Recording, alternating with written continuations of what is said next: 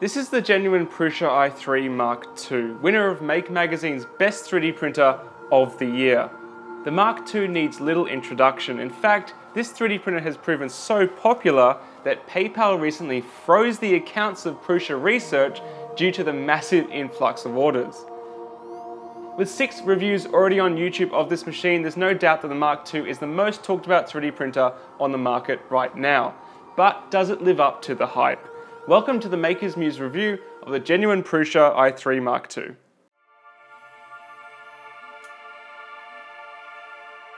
Let's start with a quick overview of the specs and key features of the Mark II. It has a print volume of 250 on the X, 210 on the Y, and 200mm on the Z, running a heated bed with adhesive PEI film. It comes equipped with a genuine E3D V6 hot end, direct driven with 1.75mm filament and a 0.4mm nozzle, or you can change that to a different size if you prefer. The machine as tested is the assembled version, but it's also available as a kit, which I'll be covering at a later date. The design of the Mark II may be familiar to some and completely foreign to others, being constructed almost entirely of 3D printed parts. In fact, Prusa Research runs a humongous print farm to print out all the parts for their printers, and the machine is completely open source.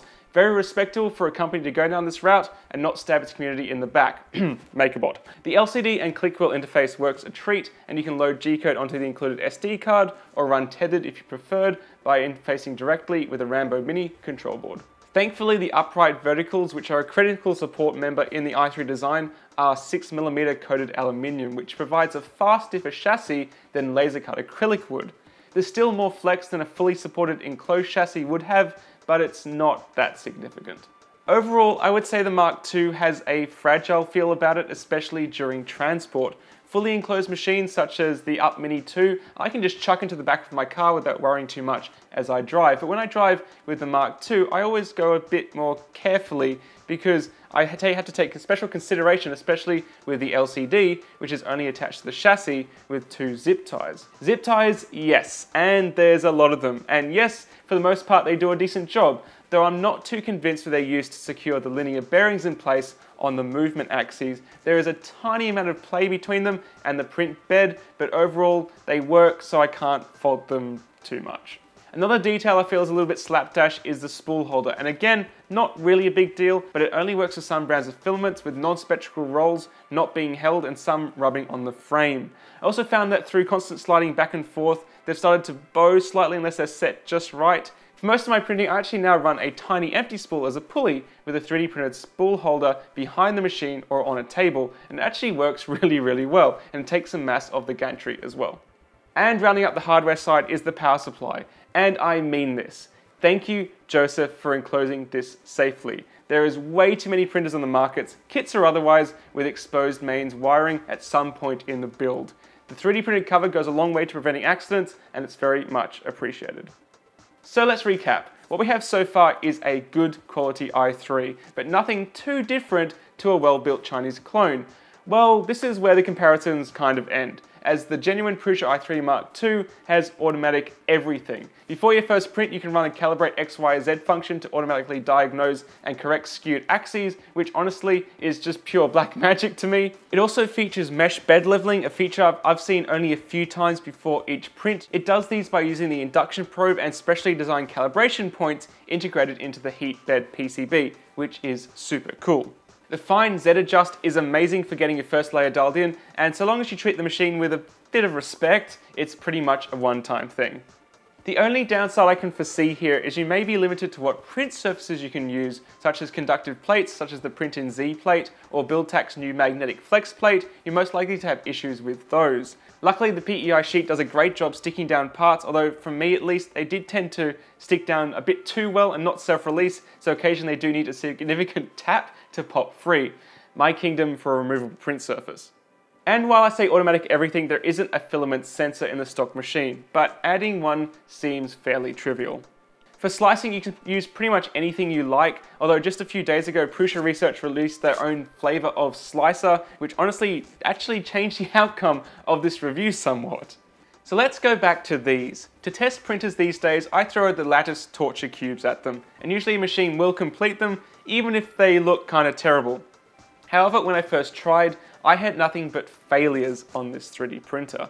To start with, the prints were failing before the lattice portion of the print even started because it was kicking off thermal runaway and killing the print, which was super frustrating. It turns out that the cooling fan on the Mark II is so powerful that it can actually prevent the hot end from functioning correctly if you're printing large flat surfaces. The air just bounces back up and it cools it down far too quickly. Naturally, I was printing at 100% fan speed after the first layer, as that's what I've done on all my previous machines, and it seems it's just way too much even at stock PLA temperatures.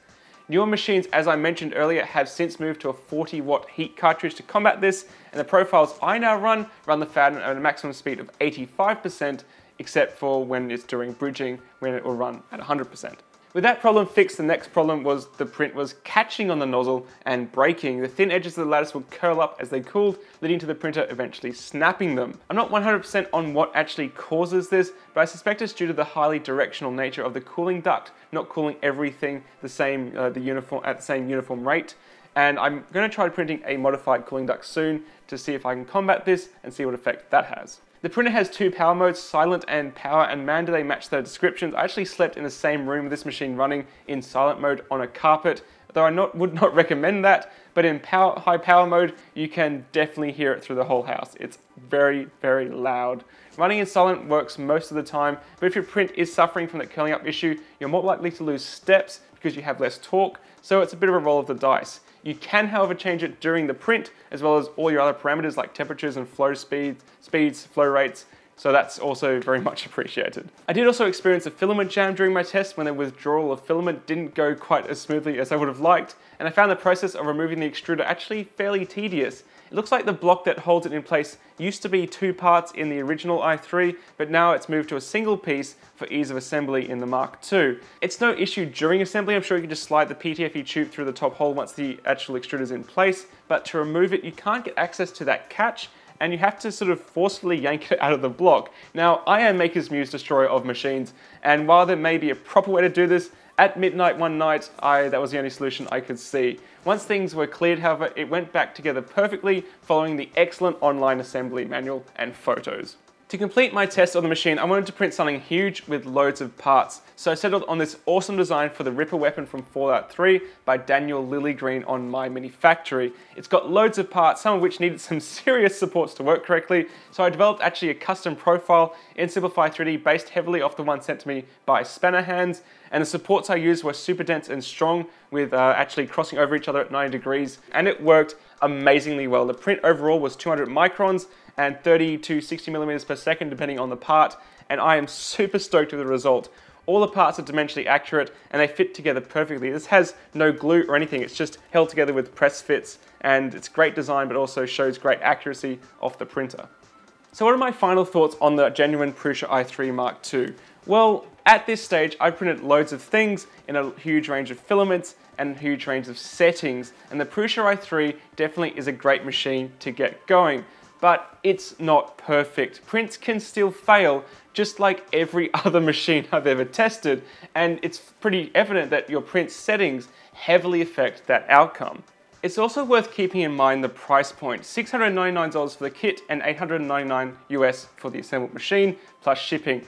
This is an expensive i3, but it should be. It's the original. You definitely can get cheaper, such as the Wanhao i3, but don't expect the same level of quality or the same support as Joseph himself provides. He actually told me off for not going straight to him about some issues I was talking about on Twitter. So I guess I'm actually used to most manufacturers not caring about their users, so Joseph is definitely different in this case. So thanks for watching, and a huge thanks to Joseph for sending this machine as well as the kit version to review. We've been in between studios, so once we settle in, I'll be cracking on that. And full disclosure, this machine was provided by Prusa Research free of charge for the purpose of making a review. No money has changed hands, and all opinions expressed are my own. If you enjoyed this review, maybe check out some of our other videos. We do 3D printing reviews, tutorials, and tips and tricks, and I'd love to have you on board. Happy printing.